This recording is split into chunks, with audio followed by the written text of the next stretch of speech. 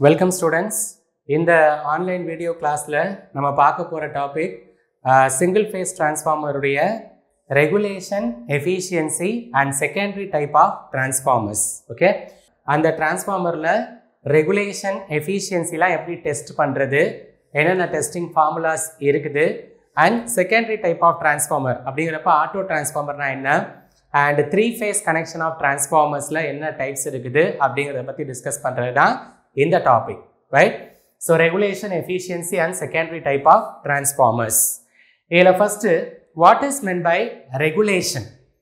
இப்போ உங்களுடைய transformer எடுத்தீங்கன்னு வச்சுக்கோங்க, அதுல copper windings இருக்குதா, ஒன்று வந்துட்டு primary, இன்னொன்று வந்துட்டு secondary.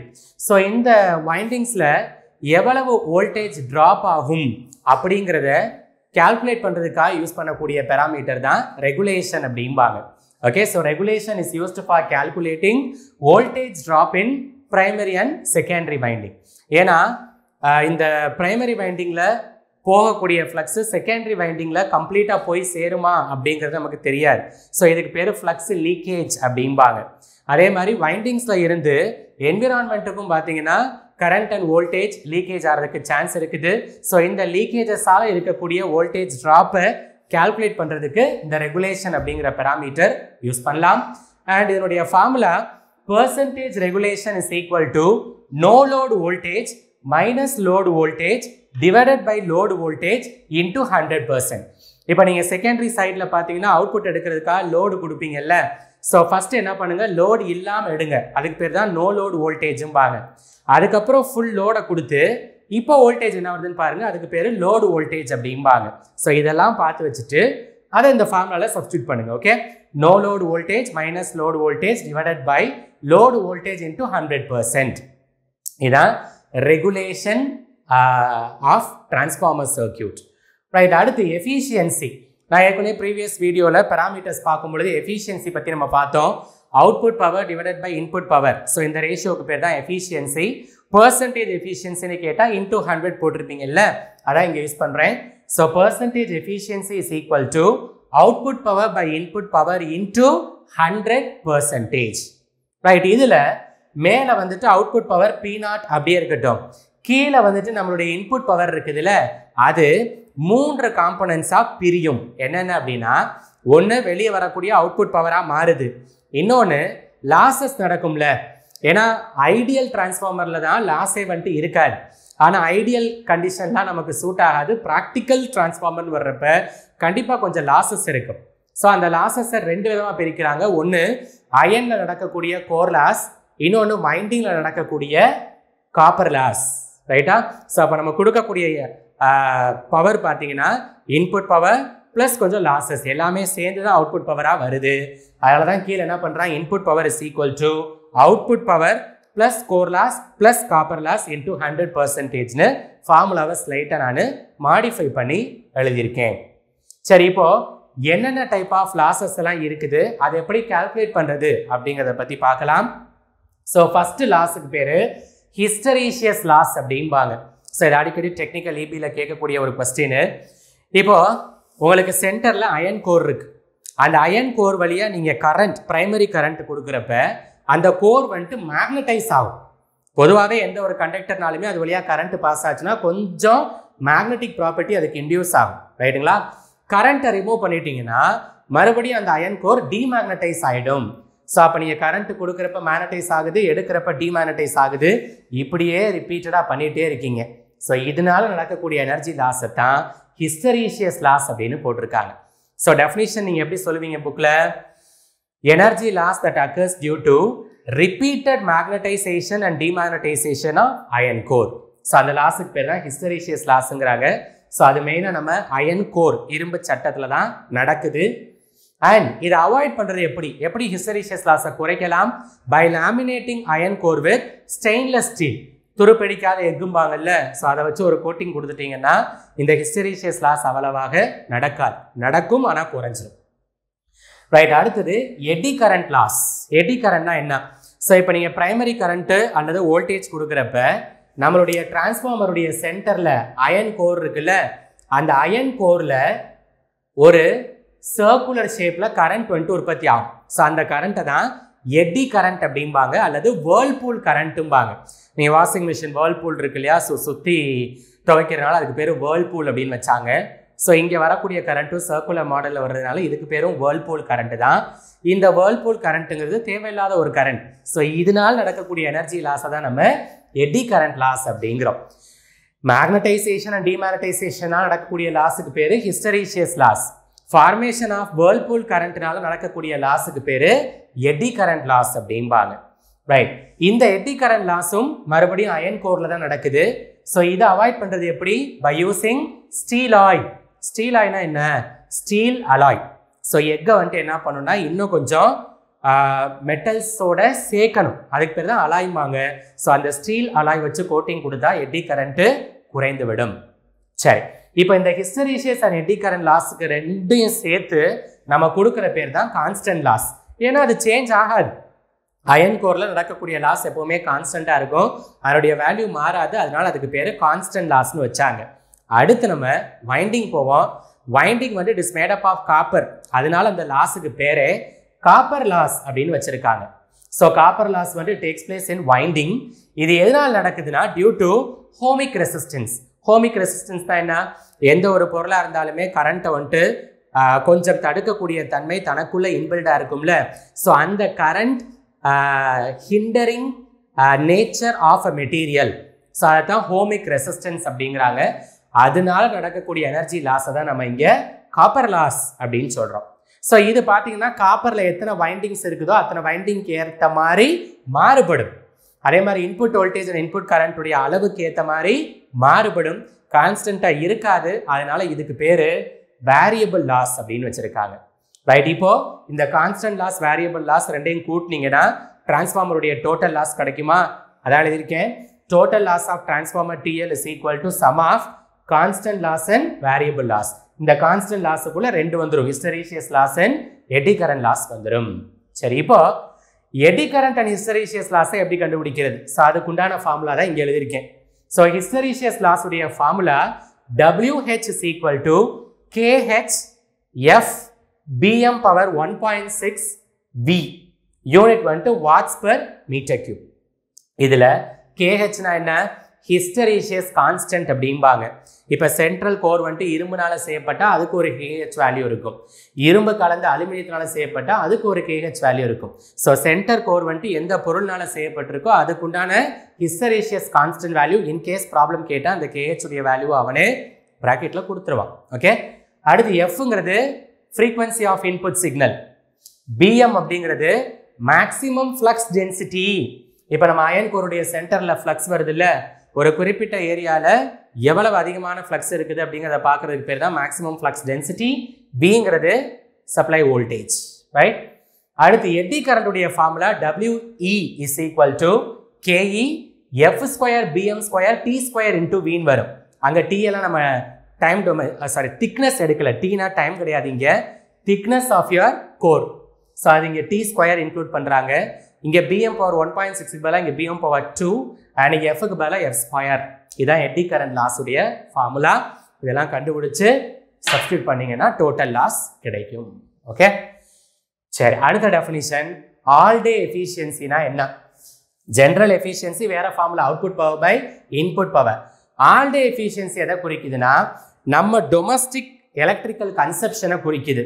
வீட்டில் என்ட்ரன்ஸில் EB பாக்ஸ் வச்சுருக்கோம்ல, ஒரு நாளைக்கு எவ்வளவு கிலோவாட் ஹவர் எனர்ஜி கன்சியூம் ஆகுதுன்னு பார்க்குறோம் இல்லையா, அதுக்கு பேர் தான் ஆல் டே எஃபிஷியன்சி அப்படிம்பாங்க.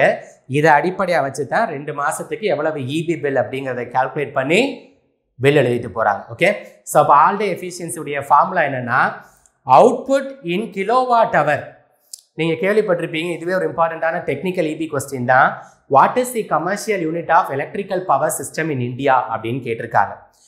நீங்கள் வீட்டில் உள்ள மீட்டர் பாக்ஸை ஓப்பன் பண்ணி பாருங்கள், பச்சை கலரில் லைட் எரியும், ட்ரிப்பர்லாம் சைடில் இருக்கும் ஆன் பண்ணுறதுக்கு ஆஃப் பண்ணுறதுக்கு. அந்த பச்சை கலர் லைட்டில் பார்த்தீங்கன்னா எவ்வளவு பவர் நமக்கு வருது டிரான்ஸ்ஃபார்மர்லேருந்து, எவ்வளவு பவர் வீட்டுக்குள்ளே போகுது, டேட் அண்ட் டைம் எல்லாமே டிஸ்பிளே ஆகும். அதே மாதிரி ஒரு ரைட் சைட் கார்னரில் பார்த்தீங்கன்னா KWH அப்படிங்கிற யூனிட் எப்போவுமே இருக்கும். ஓகேவா? ஸோ அப்போ commercial unit of electrical power practised in India எதுனா KWH. அதனால தான் இங்கே ஸ்பெசிஃபிக்காக KWH அப்படிங்கிற யூனிட்டை வச்சு டெஃபினேஷன் போட்டிருக்காங்க. So output power in kilowatt hour in a day divided by input power in kilowatt hour இன் அ டே. ஒரு டிரான்ஸ்ஃபார்மருக்கு நம்ம எவ்வளோ பவர் இன்புட் கொடுக்குறோம் அதை கீழே போடு, எவ்வளோ பவர் ஒரு நாளைக்கு கிலோவாட் ஹவரில் வெளியே எடுக்கிறோம் அதை மேலே போடு. ரெண்டுக்கும் ரேஷியோ தான் நம்ம ஆல் டே எஃபிஷியன்சி அப்படின்னு சொல்கிறோம். Okay right. அடுத்தது செகண்டரி டைப் ஆஃப் டிரான்ஸ்ஃபார்மரில் ஒரு வெரைட்டி தான் ஆட்டோ டிரான்ஸ்ஃபார்மர். ஸோ இது வரைக்கும் நீங்கள் பிரைமரி அண்ட் செகண்டரி வைண்டிங்கை தனித்தனியாக எடுத்து பார்த்தீங்க. இப்போ ஒரே ஒரு காயில் தான், அந்த காயிலில் ஒரு பகுதி பிரைமரியாகவும் ஒரு பகுதி செகண்டரியாகவும் இருக்கும். அப்போ பாருங்கள், சென்டரில் ஏபி அப்படிங்கிற ஒரே ஒரு காயில் தான் இருக்குது, ரைட்டா? ஸோ இதில் என்ன பண்ணுறான்னா அந்த காயிலுக்கு அக்ராஸாக பிரைமரி வோல்டேஜ் கொடுக்குறாங்க. அப்போ இந்த காயில் பிரைமரி காயிலாக பிஹேவ் பண்ணுது, ரைட்டா? அதே காயிலில் கீழ்பாதியில் அவுட்புட் எடுக்கிறாங்க, அப்போ அது செகண்டரி காயிலாக பிஹேவ் பண்ணுது. ஸோ அப்போ சென்டரில் ஒரே ஒரு காயில் தான். Both primary and secondary coils R constructed by that single coil. So இந்த மாதிரியான டிரான்ஸ்ஃபார்மருக்கு பேர் தான் ஆட்டோ டிரான்ஸ்ஃபார்மர் அப்படின்னு சொல்கிறோம். ஸோ அப்போ கேள்விப்படும் பொழுதே உங்களுக்கு சில ஐடியாஸ் வரும், எதுக்காக நம்ம ஆட்டோ டிரான்ஸ்ஃபார்மர் போகிறோம்னா, நம்பர் 1 சேவிங்ஸ் ஆஃப் காப்பர். நீங்கள் 2 வைண்டிங் யூஸ் பண்ணுறப்ப காப்பர் மெட்டல் அதிகமாக தேவைப்படும். பட் ஒரே ஒரு வைண்டிங்கை 2ஆக பிரித்து யூஸ் பண்ணுறப்ப உங்களுக்கு காப்பர் மெட்டல்ஸ் அவ்வளவா வேஸ்டேஜ் ஆகாது. So major advantage of auto transformer இதுதான், savings of copper material used in construction of primary and secondary winding. இதை தவிர சில அட்வான்டேஜ் என்ன இருக்குன்னா, பவர் லாஸ். ஸோ நீங்கள் பிரைமரி அண்ட் செகண்டரி வைண்டிங்கை தனித்தனியாக பிரித்து வைக்கிறப்ப இங்கேருந்து அங்கே போகணும். ஆனால் 2 வைண்டிங்குமே ஒன்று அப்படிங்கிறப்ப அந்த ஃப்ளக்ஸ் லிங்கேஜ் ப்ராப்ளம் இருக்காது, அப்படிங்கிறப்ப பவர் லாஸ் நடக்காது. ஓகே, ஸோ அப்போ power loss value is less. And third one, higher kilowatt ampere rating. அதிகமான வோல்டேஜ் அதிகமான கரண்ட் சப்ளைக்கு இந்த வைண்டிங் சூட்டபிளாக இருக்கும் அப்படிங்கிறாங்க. இதெல்லாம் மெரிட்ஸ். டிஸ்அட்வான்டேஜ் என்ன அப்படின்னாக்க, ஈஸி ஃபெயிலியர். இப்போ உங்களுக்கு பிரைமரி செகண்டரி தனியாக இருக்கிறப்ப ஒரு காயில் வந்துட்டு அடி ஆயிடுச்சுன்னா அதை மட்டும் நீங்கள் ரீப்ளேஸ் பண்ணால் போதும். பட் இங்கே ஒரே ஒரு காயில் 2ஆக யூஸ் பண்ணுறனால அந்த காயில் அடி ஆயிடுச்சுன்னா டோட்டல் கொலாப்ஸ் ஆஃப் சிஸ்டம் நடக்கும் இல்லையா? ஸோ அப்போ ஈஸி ஃபெயிலியர் நடக்கும் அப்படிங்கிறாங்க. இன்னொன்று இன்சுலேஷன். பிரைமரி அண்ட் செகண்டரி தனித்தனியாக இருக்கிற வரைக்கும் உங்களுக்கு ஷார்ட் சர்க்கியூட் ஆகாது, வெடிக்காது, தீ பிடிக்காது. ஆனால் காயில் ஒரே காயில் அப்படிங்கிறப்ப அதை ப்ராப்பராக ஹீட் எஃபெக்ட்ஸ்லேருந்து ப்ரிவென்ட் பண்ணுறதுக்கு, எலக்ட்ரிக்கல் லீக்கேஜஸ்லேருந்து பாதுகாக்கிறதுக்கு இன்சுலேஷன் கொடுத்து வைக்க வேண்டும். ஸோ இதெல்லாம் demerits of auto transformer. Applications எங்கெல்லாம் யூஸ் ஆகுதுன்னு பார்த்தீங்கன்னா, number 1, it is used for designing starters in 3-phase induction motor. Single phase induction motor பொறுத்தவரை தானாகவே ஸ்டார்ட் ஆயிடும். ஆனால் 3-phase இண்டக்ஷன் மோட்டார் எடுத்தீங்கன்னா அதில் பல வெரைட்டி இருக்குது. Resistor start induction motor, inductor start induction motor, resistor inductor start motor, அப்புறம் choke induction மோட்டார்னு பல டைப்ஸ் படிப்போம் இல்லையா? ஸோ அந்த ஸ்டார்டர் டிசைனுக்காக இந்த ஆட்டோ டிரான்ஸ்ஃபார்மர் யூஸ் பண்ணலாம். ரெண்டாவது, electrical furnace. So metal high boiling point இருக்கக்கூடிய மெட்டல்ஸை உருக்குற ரெவர்பரேட்டரி கண்டெய்னருக்கு பேர் தான் ஃபர்னஸ் அப்படிம்பாங்க. ஸோ அந்த எலக்ட்ரிக்கல் ஆர்க் ஃபர்னஸில் யூஸ் பண்ணலாம். Third one, கிரிட்டு. கிரிட்னா என்ன? இப்போ அடுத்த எலக்ட்ரிக்கல் மிஷின் முடிச்சுட்டு பவர் சிஸ்டம்ஸ் பற்றி படிக்க போகிறோம். நம்மளுடைய பவர் ஸ்டேஷன்ஸ் இருக்கு இல்லையா, அதெல்லாம் ஒன்றா சேர்த்திங்கன்னா அதுக்கு பேர் தான் பவர் கிரிட் அப்படிம்பாங்க. ஸோ அப்படி நிறைய பவர் கிரிட்டை ஒன்றா சேர்க்குறப்ப வைண்டிங்ஸ் ரொம்ப தேவைப்படும். ஆனால் ஆட்டோ டிரான்ஸ்ஃபார்மர் யூஸ் பண்ணுறப்ப அவ்வளவா தேவைப்படாதுல. அதனால் பவர் கிரிட் டிசைனுக்காக இந்த ஆட்டோ டிரான்ஸ்ஃபார்மர்ஸை யூஸ் பண்ணலாம். இதெல்லாம் மேஜர் அப்ளிகேஷன்ஸ். ரைட். அடுத்து டிரான்ஸ்ஃபார்மர் கனெக்ஷன். இப்போது நீங்கள் சிங்கிள் ஃபேஸ் டிரான்ஸ்ஃபார்மர் பார்த்தீங்க, ஒரே ஒரு வைண்டிங் இருக்கும், அந்த வைண்டிங் பேர் லைன் வயர். அது வழியாக தான் நம்மளுடைய கரண்ட் வந்துட்டு பாஸ் ஆகுது. இப்போ 3-phase வயர்ஸ் நீங்கள் கேள்விப்பட்டிருப்பீங்க. இப்போ நம்ம பெரும்பாலும் வீட்டில் டொமஸ்டிக் கனெக்ஷனுக்காக யூஸ் பண்ணுறது கூட 3-phase தான். அப்போ தான் பாதி சிஸ்டம் வந்துட்டு கரண்ட் போனாலுமே இன்வெர்ட்டரில் பாதி சிஸ்டம் ஒர்க் ஆகுங்கிறதுக்காக கனெக்ஷனை பிரிச்சிடுறோம். ஸோ 3-phaseங்கிறப்போ உங்களுக்கு என்னென்ன இருக்கும்? ஒன்று ஆர், ரெட் கலர் வயர், அதான் வந்துட்டு ஆர் அப்படிம்பாங்க. ரெண்டாவது கிரீன் கலர் வயர். அண்ட் மூணாவது black colour wire, RGB, red, green and blue. சில நேரம் பிளாக், சில நேரத்தில் அந்த க்ரீனுக்கு பதிலாக எல்லோ யூஸ் பண்ணுவாங்க, அப்போ RYB அப்படின்னு சொல்லுவாங்க. பட் ரெட் அண்ட் பிளாக் வந்துட்டு எப்போவுமே யூஸ் பண்ணக்கூடிய கான்ஸ்டன்ட் கலர்ஸ் க்ரீன் அல்லது எல்லோ, டிபெண்டிங் அப்பான் தி டிசைனர். ஓகே, சரி. இந்த ரெட் வயர் எதுக்கு யூஸ் ஆகும்? நம்ம வந்துட்டு கொடுக்கக்கூடிய வோல்டேஜ் அண்ட் கரண்ட்டை கேரி பண்ணுறதுக்கு யூஸ் ஆகக்கூடிய வயர் தான் இந்த ரெட் கலர் வயர். அதனால இதுக்கு பேர் என்ன? லைன் வயர் அப்படிம்பாங்க, தொட்டா சங்கு, ஏன்னா சாக்கடிச்சிடும் லைன் வயர் அது. அடுத்தது பிளாக் கலர் வயருக்கு பேர் என்ன சொல்வீங்க நீங்க? It is call neutral wire அப்படிம்பாங்க. ஸோ நியூட்ரல் வயர் அப்படிங்கிறப்ப அதில் வோல்டேஜோ கரண்ட்டோ எதுவுமே பாஸ் ஆகாது. ஆனால் எதுக்கு யூஸ் பண்ணுவாங்கன்னா ஃபார் பைபாசிங் ஆக்ஷன். ஒருவேளை நான் கொடுக்கக்கூடிய இன்புட் 12 ஆம்பியராக இருந்தால் 10 ஆம்பியர் மட்டும்தான் ஆரில் பாஸ் ஆகும், பாக்கி 2 ஆம்பியர் என்ன பண்ணுறது? பிளாக் வழியாக பாஸ் பண்ணி விடலாம். ஓகே, ஸோ ரெட் கலர்னால தாக்கு பிடிக்காத முடியாத அளவுக்கு கரண்ட்டோ வோல்டேஜோ வரும் பொழுது தாக்கு பிடிக்கக்கூடிய அளவை மட்டும் அதுக்குள்ளே பாஸ் பண்ணிட்டு பாக்கியை மாற்றி விடுறதுக்காக பயன்படுத்தக்கூடிய சேனல் தான் பைபாஸ் சேனல். அதுக்கு யூஸ் பண்ணுற கலர் தான் இந்த நியூட்ரல் பிளாக் கலர் வயர். அடுத்து ஜி கிரீன் கலர், அது எதுக்கு நமக்கு தெரியும்? ஃபார் கிரவுண்ட் அல்லது எர்த் பர்பஸ், சாக்கெட் அடிக்காமல் ப்ரிவென்ட் பண்ணுறதுக்காக இந்த கிரீன் கலர் வயர் யூஸ் பண்ணுறாங்க. ஸோ இப்படி இருக்கிறது தான் 3 phase connection system, RGB system அப்படின்னு சொல்லுவாங்க. ரைட்டுங்களா? ஸோ இப்போ ஒரு டிரான்ஸ்ஃபார்மரில் ஆர்ஜிபி, ஓகே, 3 வயர்ஸுமே இருக்குது. ஸோ அப்படி இருந்தால் அதுக்கு பேர் 3 phase டிரான்ஸ்ஃபார்மர் அப்படின்னு சொல்லுவாங்க. சரி, இப்போ 2 3 phase டிரான்ஸ்ஃபார்மர்ஸை நான் ஒன்றா சேர்க்க போகிறேன், கனெக்ஷன் ஆஃப் 2 டிரான்ஸ்ஃபார்மர்ஸ். அது எப்படின்னா இப்படி இருக்குது. ஸோ இப்போ இது வந்துட்டு ஒரு டிரான்ஸ்ஃபார்மர், டிரான்ஸ்ஃபார்மர் நம்பர் 1, இது transformer number 2. So transformer 1ல 3 phaseங்கிறனால RGB இருக்கும். அதே மாதிரி டிரான்ஸ்ஃபார்மர் 2ம் 3 phaseங்கிறனால ஆர்ஜிபி இருக்கும். இப்போ இதை பார்க்குறப்ப என்ன வடிவத்தில் இருக்குது? ஸ்டார் ஷேப்பில் இருக்குதா ஒவ்வொன்றும்? ஸோ 2 ஸ்டார் ஷேப்பில் இருக்கக்கூடிய 3 phase டிரான்ஸ்ஃபார்மர்ஸை ஒன்றா சேர்த்தா அதுக்கு பேர் தான் ஸ்டார் ஸ்டார் கனெக்ஷன். சரி, அடுத்தது ஒன்று வந்துட்டு இப்படி ஸ்டார் ஷேப்பில் இருக்குது, இன்னொன்று பார்த்தீங்கன்னா செகண்ட் டிரான்ஸ்ஃபார்மரில் உங்களுக்கு எப்படி இருக்குது? ஆர்ஜிபி. ஓகே, ஸோ இப்படி இதுக்கு பேர் வந்துட்டு டெல்டா கனெக்ஷன் அப்படிம்பாங்க. ஸோ ஒரு ஸ்டாரு ஒரு டெல்டா இப்படி இருக்கக்கூடிய டிரான்ஸ்ஃபார்மரை சேர்த்தா அதுக்கு பேர் ஸ்டார் டெல்டா கனெக்ஷன். சரி, ஃபர்ஸ்ட் வந்துட்டு டெல்டா வரும், அதுக்கப்புறம் ரெண்டாவது டிரான்ஸ்ஃபார்மர், அப்போ T1 வந்துட்டு டெல்டாவாக இருக்குது, T2 வந்துட்டு ஸ்டார் ஷேப்பில் இருக்குது. ஸோ இப்படி இருந்தால் இதுக்கு பேர் டெல்டா ஸ்டார் கனெக்ஷன் அப்படிம்பாங்க. தென் 2 டெல்டா டிரான்ஸ்ஃபார்மர்ஸை ஒன்றா சேர்த்தா அதுக்கு பேர் டெல்டா டெல்டா டிரான்ஸ்ஃபார்மர் அப்படின்னு சொல்லுவாங்க. ரைட்டா? ஸோ இதான் பேசிக் type of 3 phase transformer connections. என்ன வடிவத்தில் இருக்குது அப்படிங்கிறத அடிப்படையாக வச்சு தான் பிரிச்சிருக்கிறோம். சரி, இதில் நம்ம டொமஸ்டிக் பர்பஸ் வீட்டு பயன்பாடுக்காக பயன்படுத்தக்கூடிய டிரான்ஸ்ஃபார்மர் எது அப்படின்னாக்க star delta R delta star. ஒவ்வொன்றும் ஒவ்வொரு டைப்பில் இருக்கணும், ஒன்று ஸ்டாராக இருக்கணும், இன்னொரு டெல்டாவாக இருக்கணும். ஸோ அப்போ தான் நம்ம என்ன பண்ணலாம், நம்ம வீட்டுக்கு அதிகமான வோல்டேஜ் தேவைப்பட்டாலும் கம்மியான வோல்டேஜ் தேவைப்பட்டாலும் கூட்ட முடியும், குறைக்க முடியும். ஸோ அப்போ ஸ்டார் டெல்டா அல்லது delta star transformer suitable for domestic electrical system. Commercial போவோம். கமர்ஷியல்னா தொழிற்சாலை, இண்டஸ்ட்ரி. ஸோ அதில் தான் பார்த்தீங்கன்னா ரொம்ப ஹையர் வோல்டேஜில் இன்புட்ஸ் வந்துட்டு தேவைப்படும் மெஷினை ரன் பண்ணுறதுக்கு. ஸோ அங்கே யூஸ் பண்ணக்கூடிய கனெக்ஷன் தான் delta delta connection. Okay, so இந்த ரெண்டும் வந்துட்டு டொமஸ்டிக் அப்ளிகேஷன் அண்ட் இது வந்துட்டு கமர்ஷியல் அப்ளிகேஷன்.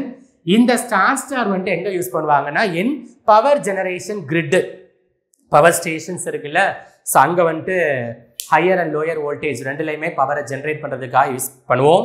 அந்த இடத்துல யூஸ் பண்ணக்கூடிய கனெக்ஷன் சிஸ்டம் தான் star star. So it is used in power generation grid systems. ஓகேங்களா? இதுதான் 3 phase டிரான்ஸ்ஃபார்மருடைய different connections and applications. Okay, so இந்த வீடியோவில் நம்ம என்ன பண்ணியிருக்கோம்? டிரான்ஸ்ஃபார்மருடைய regulation, efficiency and testing parameters பார்த்துருக்கோம். அதுக்கப்புறம் அதில் இருக்கக்கூடிய auto transformer and different methods of connecting transformers பற்றி டிஸ்கஸ் பண்ணியிருக்கோம். இந்த வீடியோவை நல்லா பார்த்து கான்செப்ட் எல்லாம் மைண்டில் ஏற்றி வச்சுக்கோங்க. வேறு ஏதாவது டவுட்ஸ் இருந்ததுன்னா கமெண்ட் செக்ஷனில் கேளுங்க. அடுத்த வீடியோவில் மீட் பண்ணலாம். Take care and by students.